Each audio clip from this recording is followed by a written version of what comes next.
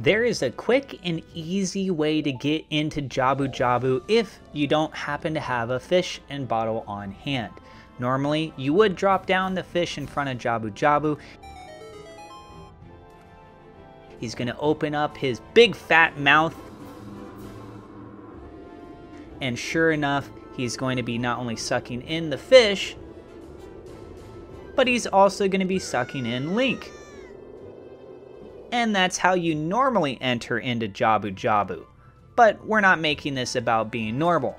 Go over to this fence and jump forward with a forward slash. If you get the angle just right like this, you can squeeze your way in through his nose, I guess. Welcome to Jabu Jabu. When you leave, you cannot come back in through the normal way. You gotta do the trick again. Don't forget to like, comment, and subscribe.